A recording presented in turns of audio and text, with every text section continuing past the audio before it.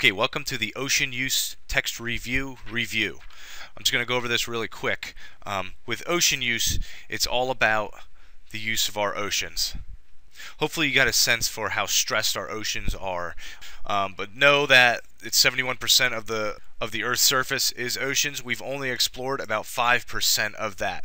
So there's a lot of background knowledge that the oceans are largely unexplored. Right there's the number. And what that means is what we have is a research frontier. All right, it's the final frontier on Earth. We've basically been everywhere on land. We know most of what is on the land or under the land. The oceans are very different. So there's a lot of jobs in the future, a lot of exploration to be done. They literally call it the final frontier on Earth. We know more about space and our local region of the solar system than we do about our oceans. Going down here in 2003, a study showed that the coastal waters are in trouble. So what can we do? We need laws. Pass a National Ocean Policy Act, a national policy act that would then regulate ocean use, pollution, just like the Clean Air Act and the Clean Water Act. We need a national policy act for the oceans, and in doing so, we can double the federal budget for ocean research. Doesn't look like that's going to happen anytime soon. However, you know, even on a state level, money needs to be there for ocean research. We can base fishery management on preserving ecosystems and habitats rather than just putting quotas on how many fish you catch.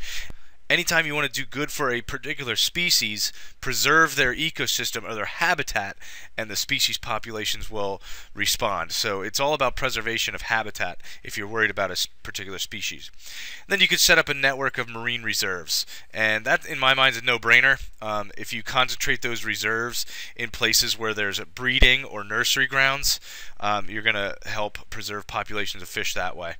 There's four legal solutions for the protection of coastal waters. Moving down here, biodiversity is higher near the coasts. I need you to understand that that's where most of the life within oceans are, on the coast, because that's where the plants are, that's where the base of the food chain is. All right. Along with the coasts, if you do go out a little bit into the ocean, it's on the bottom of the ocean floor. We call that the benthic region. It's on the bottom of the ocean floor where there's more biodiversity rather than in mid-water. We call that the pelagic region. All right, there's not too much food, there's not too much habitat in mid-water. It's all on the bottom of the ocean or on the coasts.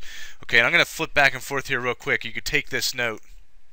You need to know a little bit about the terminology of the ocean here, and if you look at this image, this is from your textbook, Figure 7.6.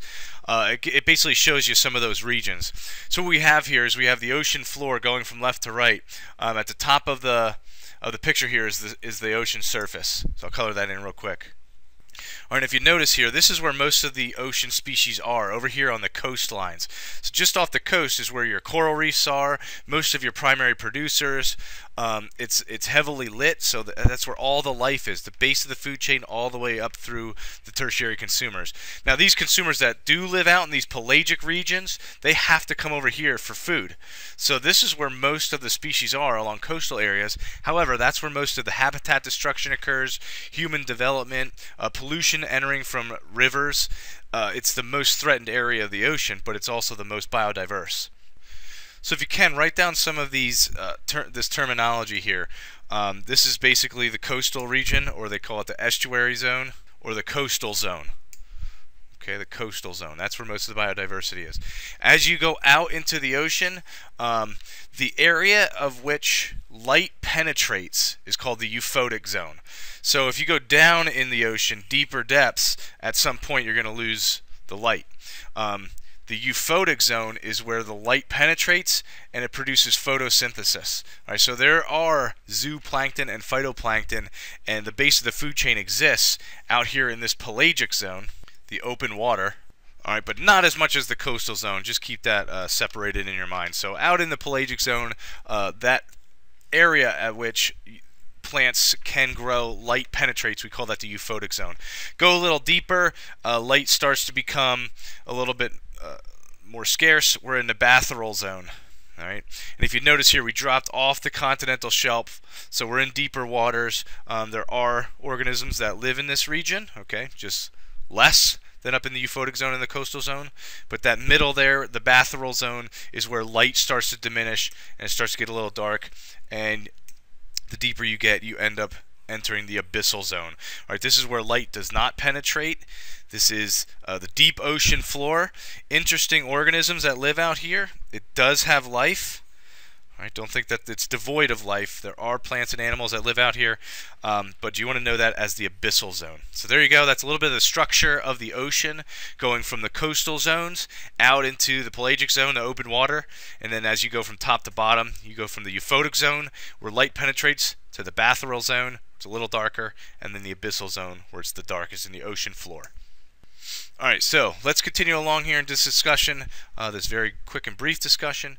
Globally, we get about 6% of our protein from the oceans, so that should stand out to you as being an important resource, and that's only going to grow in my mind. But it's also important for another reason, because we get pharmaceuticals and antibiotic and anti-cancer chemicals are coming out of some of these organisms, algae, sponges, and mollusks. Remember, the oceans are the most poorly understood ecosystem in the world. The cure for cancer could lie in our oceans, yet we continue to destroy them and just keep them out of sight, out of mind. So I wanted to bring up the point that pharmaceuticals and antibiotics and even anti-cancer medicines are out there, and we need to preserve and protect not only for biodiversity, but for human use, medicines and pharmaceuticals. At the bottom here, it talks about the oceans providing that ecological service of being a climate moderator. And if you remember, the oceans, and if you can come over here, absorb CO2. So they become a carbon sink, a very important carbon sink. And as more and more carbon gets emitted into the atmosphere, the ocean takes it, and there's that carbon cycle at play.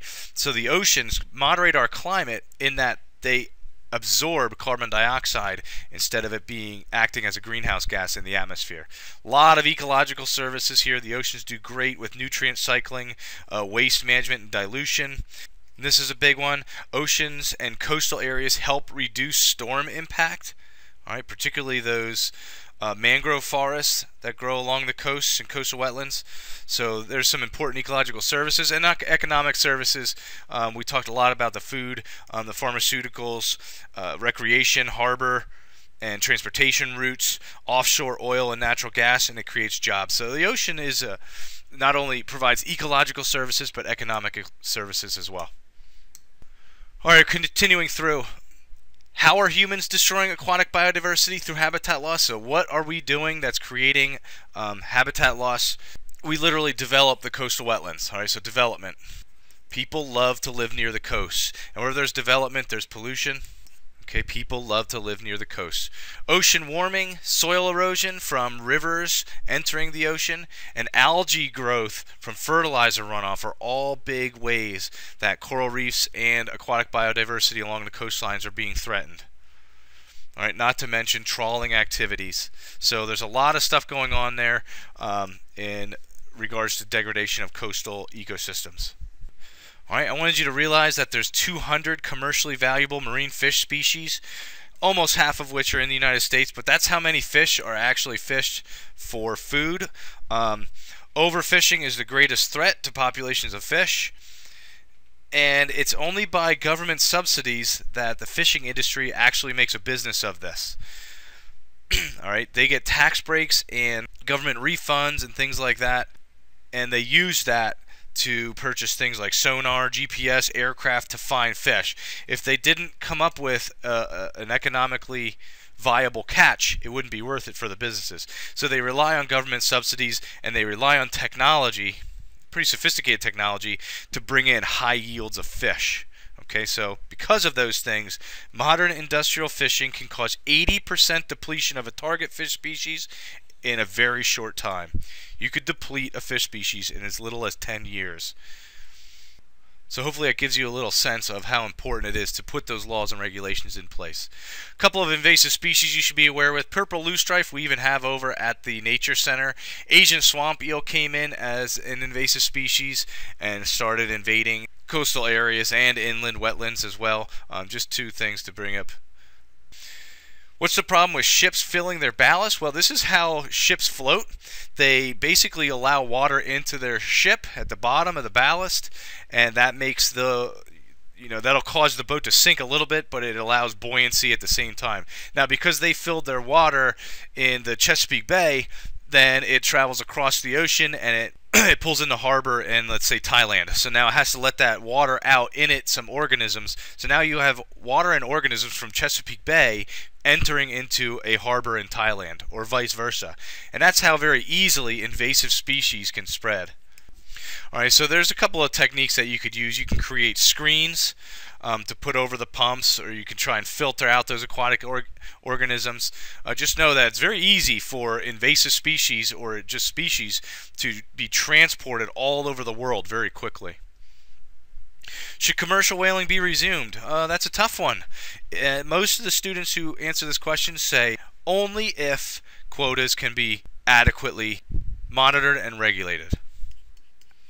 If quotas can be monitored and enforced, and we understand things like maximum sustainable yield, I feel like commercial whaling could be sustainable.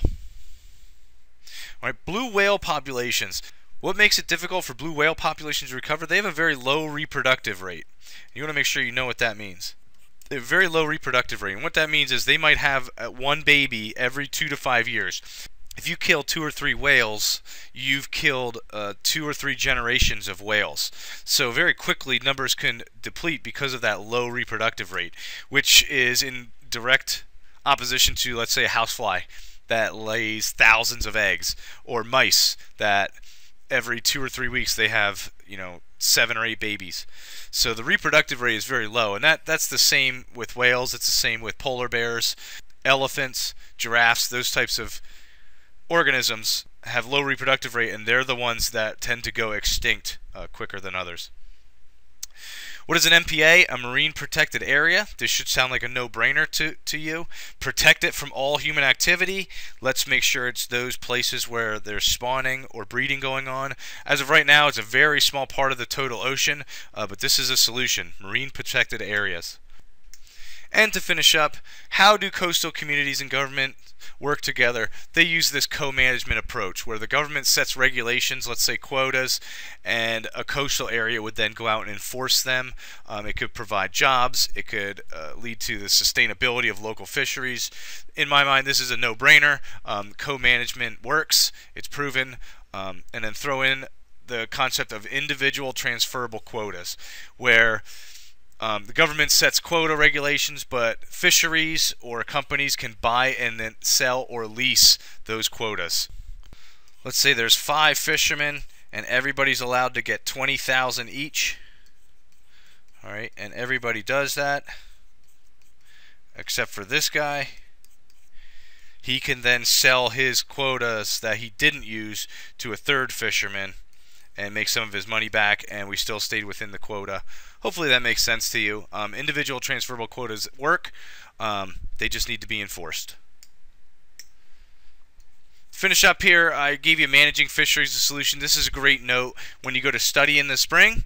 All right, it talks about all the stuff that we talked about: regulations, bycatch problems, economic approaches, fish farming, protected areas, consumer information, non-native invasions. This is a great study tool for later in regards to this unit and these concepts. And then the same thing with coral reefs here. You can look at these and understand how coral reefs as natural capital are being threatened. Okay, hopefully this helps. Have a great day.